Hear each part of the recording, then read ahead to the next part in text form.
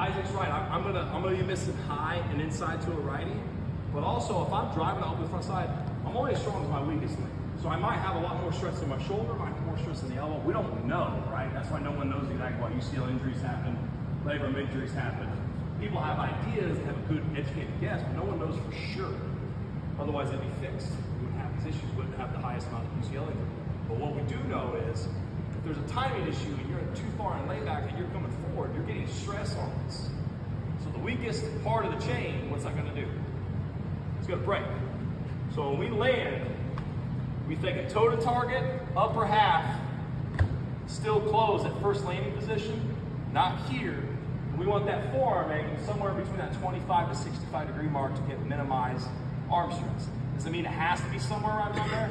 No, it just, all the research shows, the ASMI will show that it has the least amount of damage, the least amount of injury, right?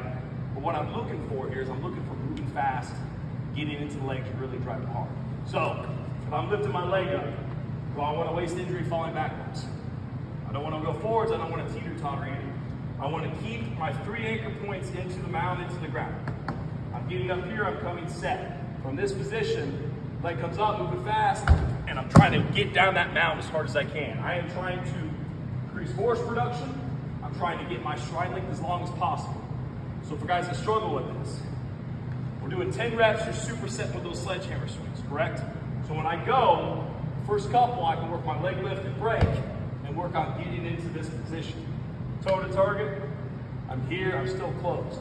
The beauty about the PVC when you're doing these reps is it keeps me closed, it forces that front side to stay closed. Whereas a lot of guys, if I'm going fast, if I say, hey, Chaney, move faster down the mountain, what is most likely gonna happen? Yeah, naturally gonna open up the shoulders because you haven't learned to control and separate the upper half and the bottom half. You're training hip-shoulder separation, right? That delaying, trying to delay that throw. But we're working on getting fast down that mountain. So your leg comes up, fast down, hard. Then I combine the two. My heel coming up. It's goal is not to, right? So now I'm actually gonna throw. When I throw, scapula position, I'm coming up to the zone, arm action through. We're trying to emulate the arm action as best as possible. What I'm trying to do is teach myself driving to the bottom half, keep my single leg hinge, butt behind the heel, knee behind the toe. But the beauty about this, is it gonna stress your arm out? No, so I could do hundreds of these reps a week, just like our overhead mid ball throws, and not stress the arm. That's the secret.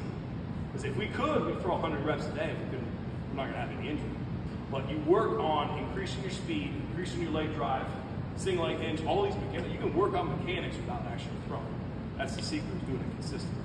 So if you guys are going back and forth, we're gonna have about 10-minute rounds today. You could easily get 50 reps on this, just like that. So again, when we go, and I'm gonna be over here helping you guys, coaching you guys with this, fast break, getting down that mountain as fast as I can. If you land on the heel first, that's okay. Get to the ball of foot so you can get out over that leg. If you land mid-foot to ball of foot optimally, that's gonna help you get down.